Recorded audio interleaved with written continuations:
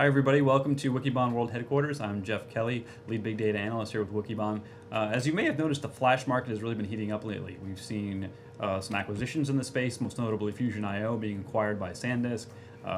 Research firm Gartner recently came out with some market sizing around the all-flash array market. It shows some incredible growth over the last year or so. And of course, we've got the Flash Memory Summit coming up in just a few weeks. So I thought this would be a good time to check in with Stu Miniman, who's our lead software-led infrastructure analyst here at Wikibon, has been conducting some research around the Flash market to get an update. Stu, welcome, and why don't you start by saying, what's going on with this Flash market with all this activity? Why now? What's kind of driving some of this activity we're seeing? Yeah, so Jeff, thanks so much.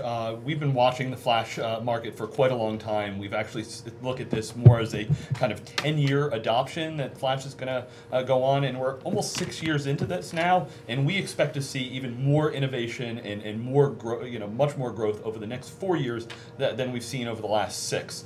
So as you mentioned, there's some consolidation in the marketplace going on the server side, and basically the NAND players, where we're seeing consolidation similar to what we saw on the disk side many years ago. Those familiar with the storage market probably remember when we had over 15 different disk drive manufacturers, and there's 3 now. And we're starting to see the same thing on the flash side, so the component vendors are going to consolidate down, and you have to see who's going to differentiate and who's going to be able to own that market. Of course, notably, Fusion.io bought by SanDisk, Virident was bought by HGST. You've got just a handful of players that are trying to be the next generation, not only of the component, but really trying to make a new systems business out there. So, HGST, Virident, LSI's components have been acquired. Seagate, there's a number of these guys that are trying to do in many ways like what EMC did back in the 90s to create new storage players in the marketplace. And there's lots of different segments in the market. There's the server-based activity, there's the all-flash array, the hybrid storage, and lots of flash going into the traditional arrays also. Let's dig into that a little bit more for the non-flash expert out there. So you've got your all-flash arrays, you've got hybrid approaches. Could you help us understand what are the key differences there between those two different approaches to flash? Sure. So flash is really a game changer, because it gives you really high performance at a relatively low kind of power, but it does cost more. So the question is, if I could just build something and it was really cheap and a lot of flash, would that be what I'd want? And what some of the guys that just drive nothing but flash will say, of course, that flash takes over the entire market and that disk shouldn't have any place, because if I can do what we call storage efficiencies, things like compression and deduplication and thin provisioning, I can actually fit a lot more onto a flash drive and a flash array that's built with that technology than what I was doing without those storage efficiency technologies. Now, of course, some of those technologies I can use inside disk too, so it's how much data can I fit into disk versus flash. Flash, as I said, much lower power, and it's starting to get greater capacities, but at least today and for the next few years, we see that the disk is still a capacity play, but performance is really where flash fits. And for a real quick cut at the data, if you look, the hybrid arrays are doing wonderfully in kind of the small to mid-market, because there's only certain applications that I really need the high performance, and most data, even after the first few days, definitely after the first month, kind of 60 to 90 days, I'm not going to access it as much, so I want the cheapest place to put it. And even with all of those storage efficiency pieces, I typically do want some disk. So that's kind of the hybrid markets. We were at the Nimble Storage's adaptive flash launch back about a month or so ago. They're doing quite well after their IPO. You've got companies like T-Gile and the big guys, everybody from HP with their 3PAR and IBM and EMC. And NetApp are all doing well in flash. On the all-flash array market, this is where there's kind of a lot of attention being looked at from Wall Street, because there's huge growth. As you mentioned, Gartner came out with some recent numbers, said we went in 2012 from 236 million to 667 million in 2013, so almost a tripling of the marketplace. And it's really interesting to watch how fast the players are changing, because in 2013, IBM was the big winner. They took the lead and they took it away from Violin, who was an early leader in that space. Pure Storage is doing quite well in that market, but then you've got companies like EMC coming on strong with strong growth rate, and their Extreme IO just came out with a big new update. Well, so put some of those numbers we saw from Gartner into context. So that's obviously a pretty significant growth rate, up to, I think you mentioned, about $667 million market as of the end of 2013.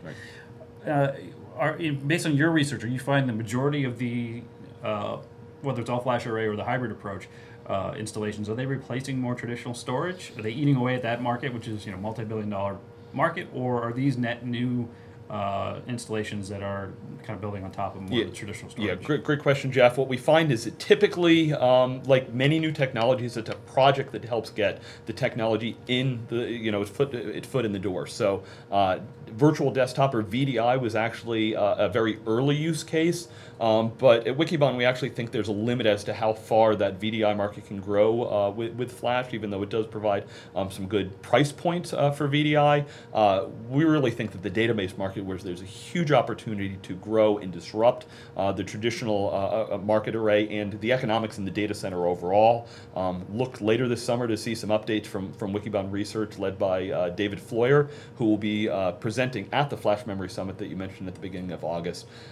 Because Flash can eventually just allow me to reconfigure my environment so that my overall cost can go down. And anybody that knows databases knows that it's the Oracle or SQL licenses that take the more than the majority of the budget there. So anything that can be done to adjust that even a little bit can have huge ramifications on the overall budget. The other thing is it's really about simplicity of the application, because if I start out of a project but eventually I learn that I can just do things so much faster with Flash, that I can do things like development faster and help roll out lots of applications in that environment. I can make my business more agile, and if it can be simpler, because operational costs is where most of the budget goes for data center as a whole. There's room for growth in that environment. So I'd say is that the all-flash market, the all-flash array market, it's not necessarily going to be the platform today that you can run your entire business on. Couple of examples on that. SolidFire was a startup in the space, started in the service provider market, and they would help service providers create a tier based on that all-flash array, and the service providers would have other technologies to provide the disk or capacity tier. If we look at EMC, who's the overall market leader in storage, they have the Extreme IO product for the all-flash array, and usually you will have another storage product for the capacity, and whether that be for backup and archiving, like with the data domain, or the Isilon product, which has been doing quite well for scale-out NAS. It's going to be a combination. So we are tremendously bullish on the flash market, but we see disk for capacity and even tape for capacity living on for many years to come. Mm-hmm. So disk is not dead, but flash is going to play an increasingly important role, it sounds like. Yeah, and the big question really is, if you talk about disruption, what happens to the traditional storage arrays? Because they're getting eaten away by flash, they're getting eaten away by new architectures like the server SAN market. That's the server base that can leverage both disk and flash. Over the next kind of 2 to 3 years, there's big disruption onto the architectures. So by the next time every user is going through their upgrade cycle, they're probably going to want to take a look at what they're doing, and they might not want to just add another box of what they've done in the past. Yeah, I just want to go back to something you mentioned earlier about the consolidation happening. I mean, what's driving that consolidation? Is it simply level of maturity in the market, and then kind of maybe building on that? What are we seeing the more traditional storage companies do? You mentioned a little bit about what EMC is doing. You mentioned IBM's kind of leading the pack in terms of the all-flash array market. How are the more traditional storage companies really adapting in this new world as well? Okay, so first, when we're talking about consolidation, we're talking about the flash suppliers, and absolutely, it's kind of maturity of the market, and lots of startups come in there, or the existing players, some of the new startups get just acquired in where they can fit into an existing big portfolio. Others are trying to come out of this. If we look at, the 3 recent IPOs that happened, Fusion IO, did okay as an IPO, but couldn't sustain it. Got bought by SanDisk. Violin, has had some financial challenges to maintain their growth, and they're trying to kind of just sort out how they move forward. They've put some new management in place, and they're looking to sustain their growth, maybe get some new partnerships in place. And Nimble was the other one who has built, they're over 100 million, but if you look at a market that's billions and billions of dollars, they're still a relatively small player in the market.